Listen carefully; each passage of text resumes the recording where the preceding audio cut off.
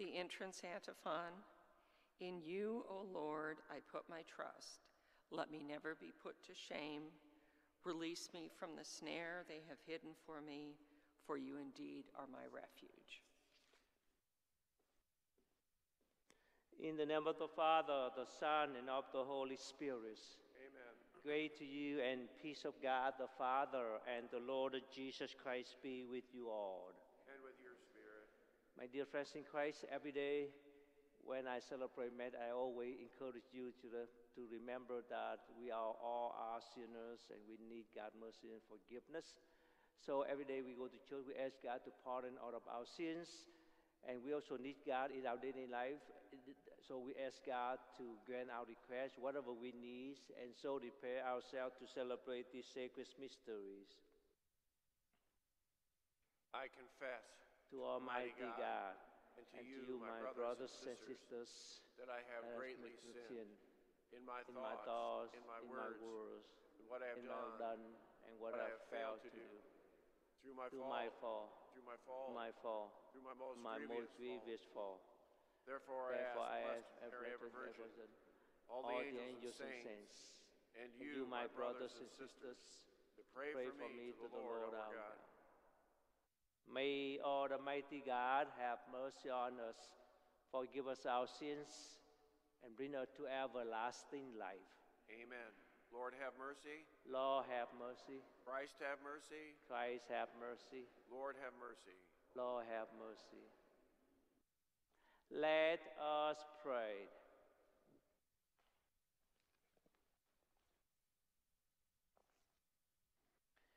Almighty, ever-living God, eternal health of believers, hear our prayers for your servants who are sick. Grant them, we implore you, your merciful help, so that with their health restored, they may give you thanks in the midst of your church. To our Lord Jesus Christ, your Son, who lives and reigns with you in the unity of the Holy Spirit, one God, forever and ever. Amen.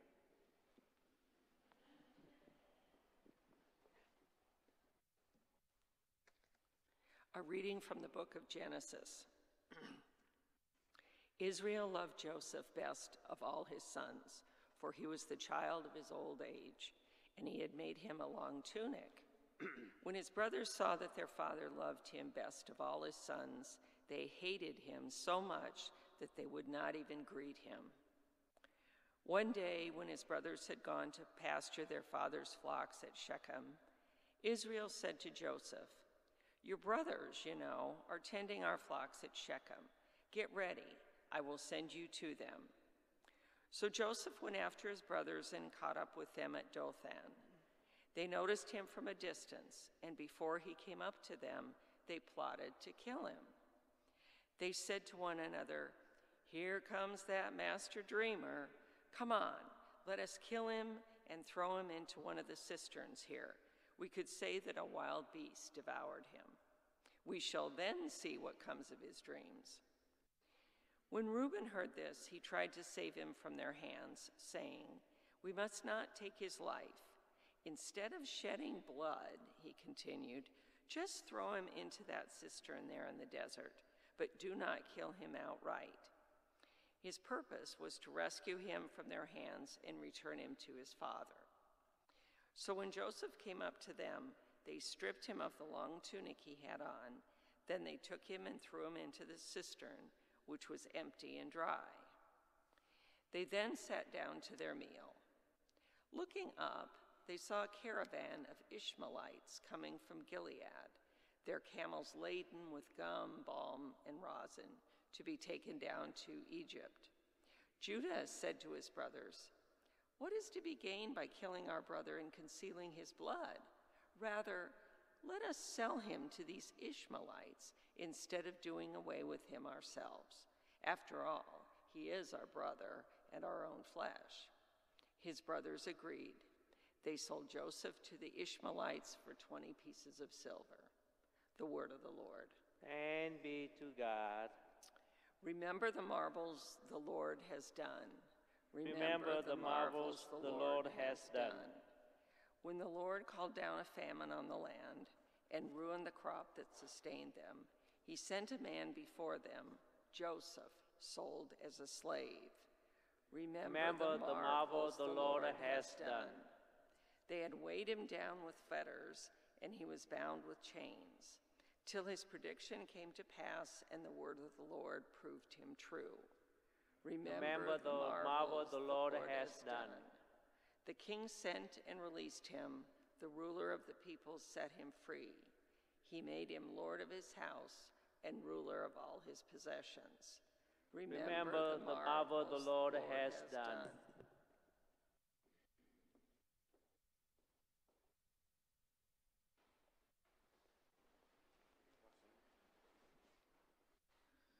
May Almighty God open your heart, your mind, in order for you to proclaim the gospel for people to hear. In the name of the Father, the Son, Holy Spirit. Amen. Thank you. Praise to you, Lord Jesus Christ, King of endless glory. Praise to you, Lord Jesus Christ, King of endless glory.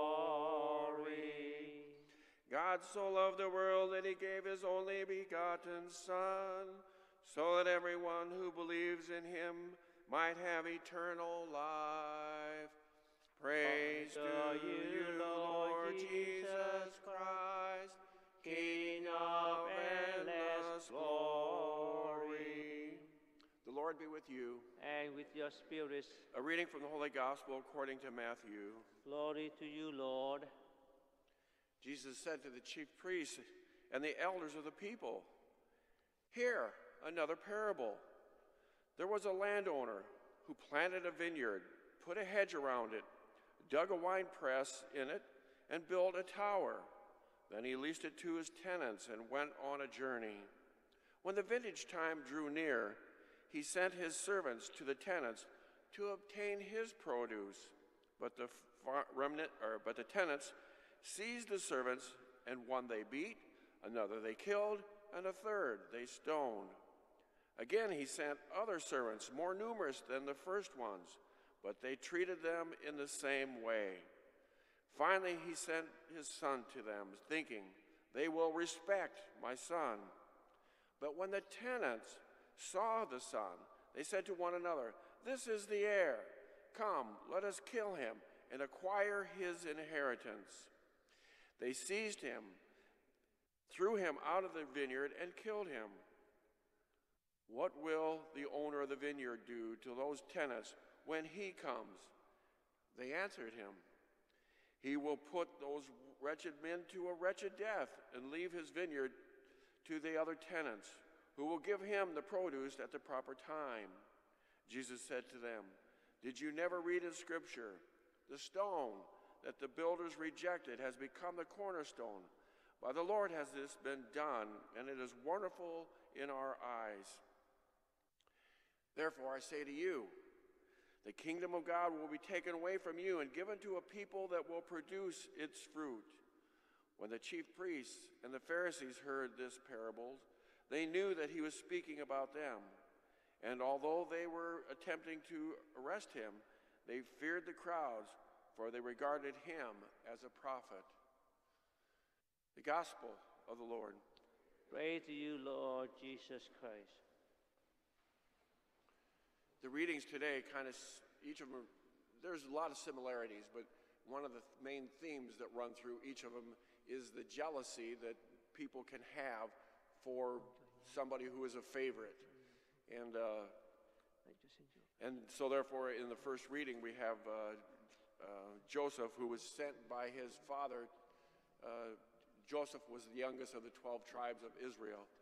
And so the other brothers were jealous of him because he was going to be the heir, to all that they had, I guess.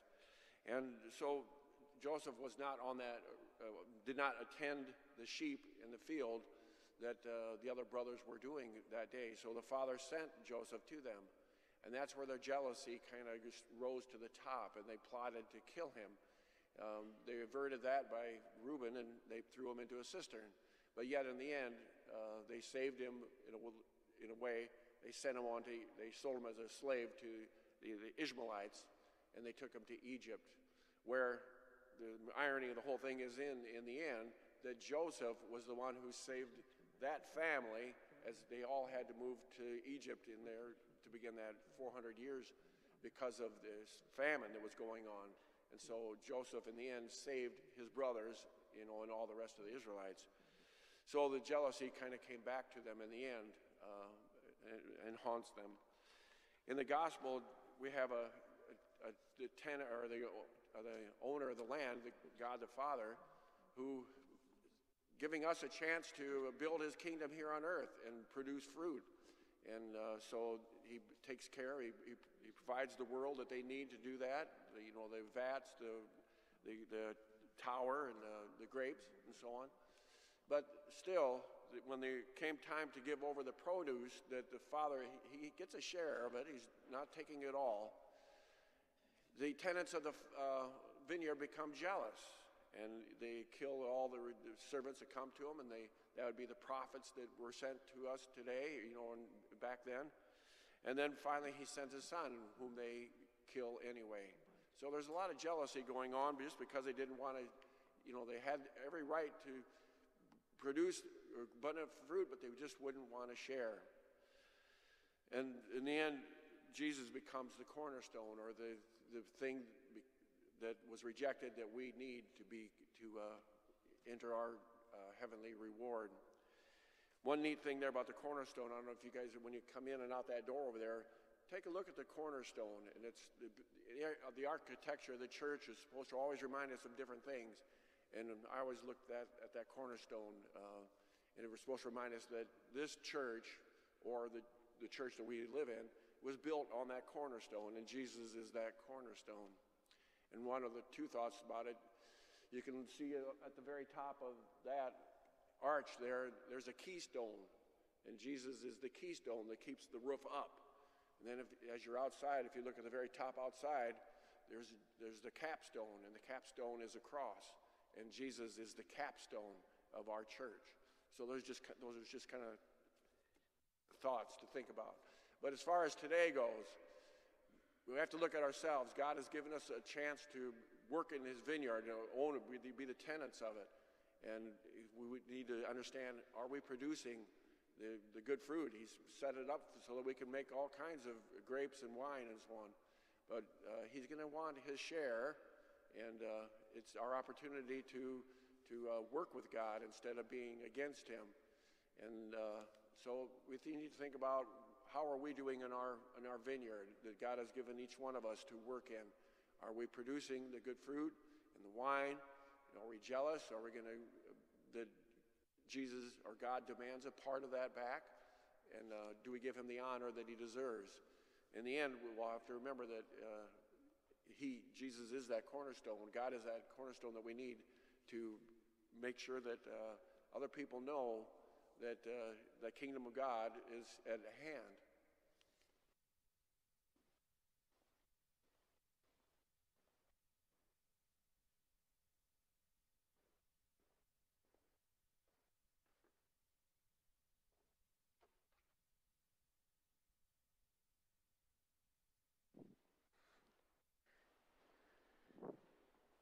Loving, merciful God, every day of our life we would like to say to you, thank you, and we ask you to listen to our problem that we face in our daily lives.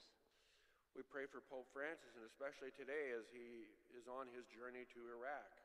May the Holy Spirit continue to uphold and strengthen him as he shepherds God's holy church. We pray to the Lord. Lord, hear our prayer. For those who hold positions of leadership, may the Lord's gracious mercy bear great fruit in the lives of service. We pray to the Lord. Lord, hear our prayer. We pray for those who are facing difficult decisions. May God grant them the wisdom they need for their discernment. We pray to the Lord.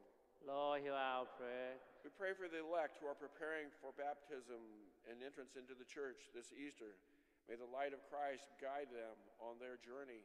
We pray to the Lord. Lord, hear our prayer. We pray for all who have died, marked by the sign of faith. May they soon be brought to the everlasting peace. We pray to the Lord. Lord, hear our prayer. And we pray for your intentions that you bring here today. We pray to the Lord. Lord, hear our prayer. Lord, would you please grant our requests, especially for your church. Help your church to be holier, your priests, our religious brothers, sisters, deacons, our bishop over the world, and our Pope to live a holy life, follow you for the rest of our life, and help us to love our vocation. And for people who are sick who need your healing power, would you please heal them. And though family have problems, like Saint Joseph problem in the Old Testament, would you please interfere, help them to love each other, forgive one another, and also for peace in our own country, over the world. We ask all of this in the name of Jesus our Lord. Amen.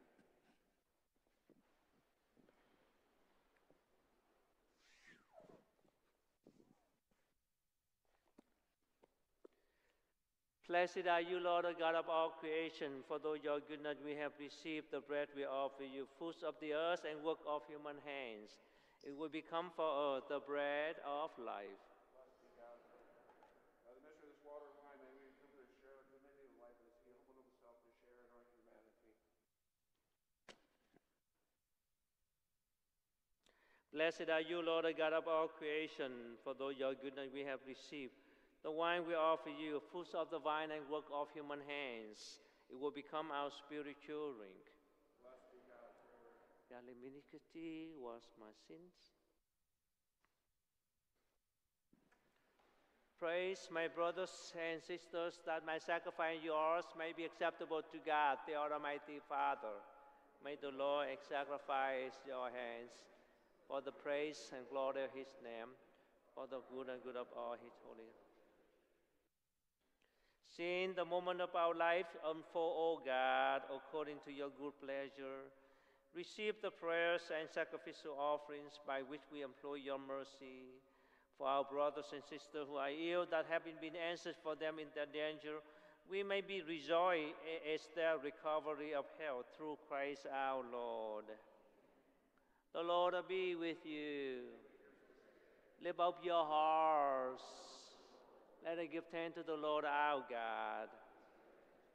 It is truly right and just in our duty, in our salvation, always and everywhere to give you thanks, Lord, Holy Father, mighty and eternal God. For you will that our self-denial give you thanks, humble our sinful pride, contribute to the feeding of the poor, and so help us imitate you in your kindness. And so we glorify you with countless angels, as with one voice of praise we acclaim, Holy, holy, holy, Lord God of hosts. Heaven and earth are full of your glory. Hosanna in the highest. Blessed is he who comes in the name of the Lord. Hosanna in the highest.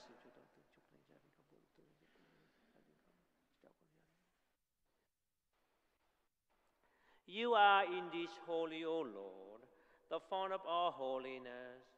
Make holy, therefore, this gift, we pray, by sending down your Spirit upon them like the downfall, so that they may become for us the body and the blood of our Lord Jesus Christ. At the time he was betrayed and entered willingly to his passion, he took bread and, giving thanks, broke it and gave it to his disciples, saying, Take this, all of you, and eat of it, for it is my body which will be given up for you.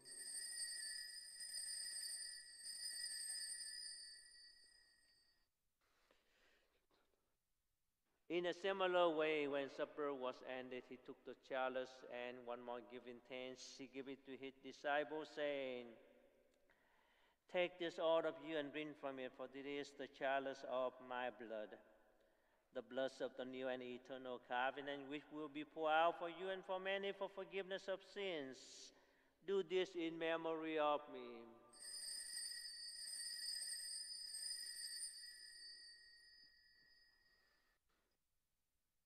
The mystery of faith, we proclaim your death, O Lord, and profess your resurrection until you come again. Therefore, we celebrate the memorial of his death and resurrection. We offer you, Lord, the bread of life, the chalice of salvation. giving thanks that you have held worthy to be in your presence and minister to you. Humbly we pray that partaking of the body and the blood of Christ, we may be gathered into one by the Holy Spirit. Remember, Lord, your church spreads throughout the world and bring her to the fullness of charity, together with four friends of Bishop Quack and all the clergy. Remember also our brothers and sisters who have fallen asleep in the hope of the resurrection.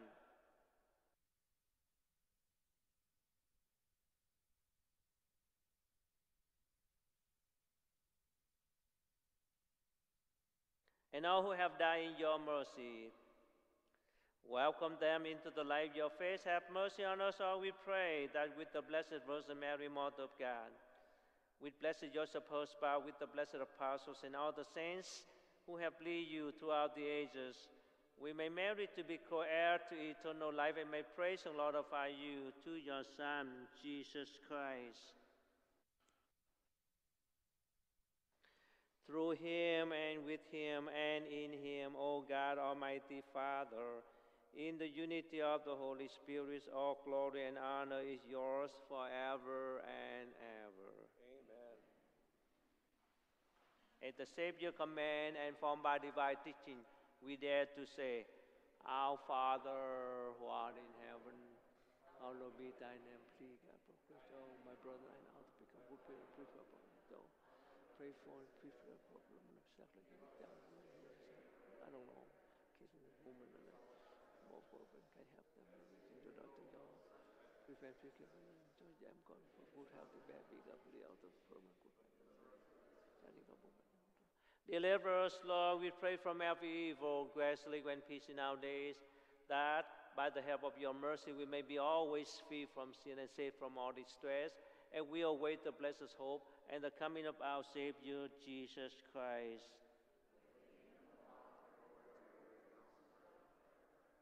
Lord Jesus Christ, who said to your apostle, Peace I leave you, my peace I give you, look not on our sins, but on the faith of your church, and graciously grant her peace and unity according with your will, who live and reign forever and ever. The peace of the Lord be with you always. Lamb of God, have mercy on us. Lamb of God, you take away the sin of the world. Have mercy on us. Lamb of God, who take away the sin of the world. Have mercy on us.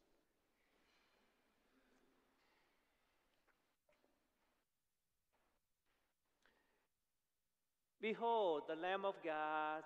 Behold him who takes away the sin of the world. Blessed art thou called to the supper of the Lamb. Lord, I am not worthy that you should enter under my roof, but only say the word, and my soul shall be healed. May the body of Christ keep me safe for eternal life. May the blood of Christ keep me safe for eternal life.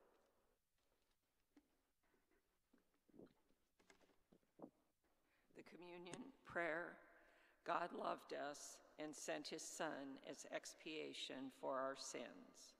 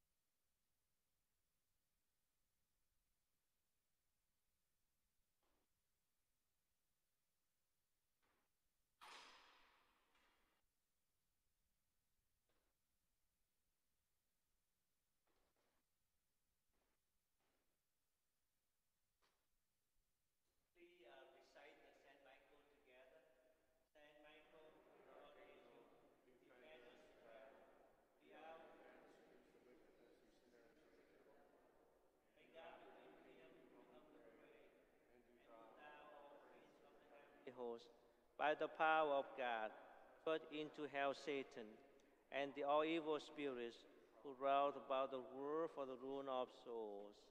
Amen. Let us pray.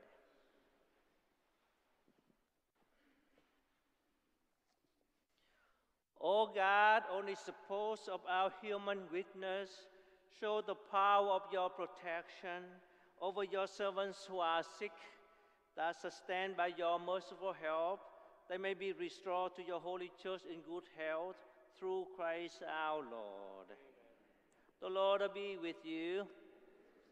May Almighty God bless you in the name of the Father, the Son, and of the Holy Spirit. Go in peace to proclaim the gospel of the Lord. Thanks be to God. Thank you all for being here this morning, and have a good weekend.